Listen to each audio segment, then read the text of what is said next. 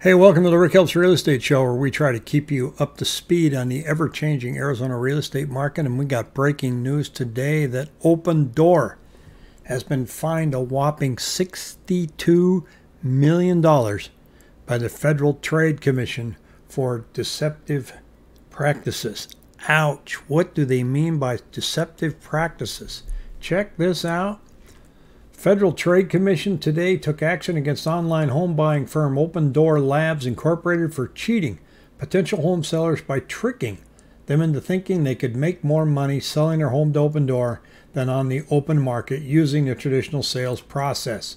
They allege that Opendoor pitched potential sellers using misleading and deceptive information, and in reality, most people who sold to Opendoor made thousands of dollars less than they would have made selling their homes using their traditional process. Under a proposed administrative order, Opendoor will have to pay $62 million to stop their deceptive practices. What are the deceptive practices? And we're not beating our chest and saying we told you so. Maybe. Well, you would get on Opendoor and they would give you this little thing here and they'd show you what their fees were, and they were saying averaging 6.8%. It's a service fee, not a commission. So they'd say, we don't charge a realtor commission to buy your house. No, well, they charge you a service fee. I don't know how they got away with that.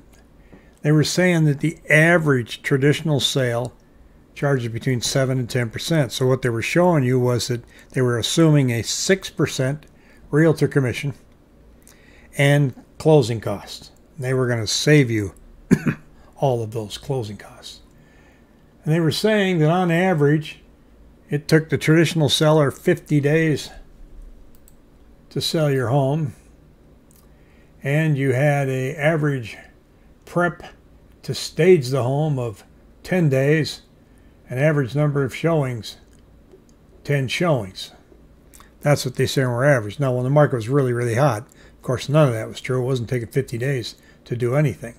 So they were telling you that they had a service charge of 6.8%.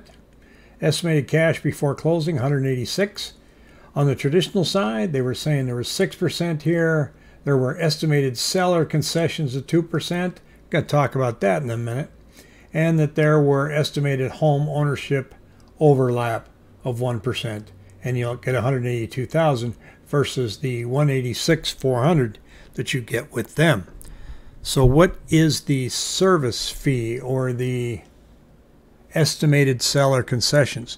They're assuming, and they were assuming, and even in a hot market, that you would have to concede to some concessions to the buyers when we all know you didn't.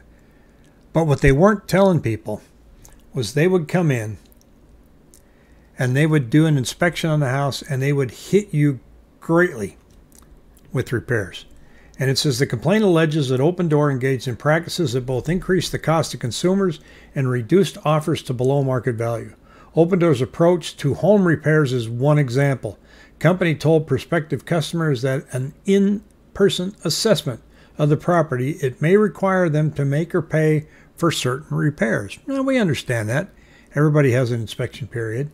However, Opendoor also said that it asks for repairs we anticipate the next buyer of the home will ask for. Fixes that customers would have to address before a traditional sale too. Opendoor further claimed that consumers may even save money on repairs if they sell to Opendoor because we do our best to pass wholesale savings on to you from our partnerships with local vendors. If they were doing that, I never saw it. But according to the FTC, Opendoor's required repairs often cost $1,000 more than what people would have to pay before a traditional sale. You never saw that invoice. They would just tell you, we want $10,000 credit at close of escrow. You never got a line-by-line bill. They give you an estimate that said, well, we got to fix this on the electrical panel. That's $3,000. We got to make this repair in your water system and this on your roof. And they give that to you. You never got the invoice that, oh, and by the way, here's how much that costs. Because you just sold them the house. Then they go get their repair people come in, and they did it for $5,000, not $10,000. We often felt that when we looked at the model and their margins, that their profits were made not from the price that they purchased and the price that they sold, but in the fees and the overcharging of repairs. And our little intuition has told us that a lot of people felt the same way, and therefore they got in trouble. Opendoor's marketing materials included charts comparing their consumers' net proceeds from selling to Opendoor versus the market. Just showed it to you. Almost always showed the consumers would make $1,000 more by selling to Opendoor. In fact, the complaint states the vast majority of consumers who sold to Opendoor actually lost thousands of dollars compared with selling in traditional market, because the company's offers have been below market value on average, and its costs have been higher than what the consumer typically pay a traditional realtor. So the promise was there, the delivery was not. Now, we don't like to kick people when they're down, and we don't like to brag about it, but I'm glad that the FTC is looking out for consumers, because this has long been deceptive. They lowered their service fee a little bit to like 3% for a point here while things are getting aggressive. Then they raised it to 15%.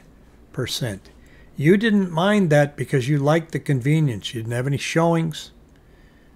You just accepted the offer and you got cash and you got to pick your closing date. But as we see, they made money from Opendoor made money from disclosed fees, when in reality they made money from buying low and selling high. They actually didn't make that much money from buying low and selling high. They made money off of the disclosure fees. And their margins were not great, and that's why they weren't making a lot of money from quarter to quarter.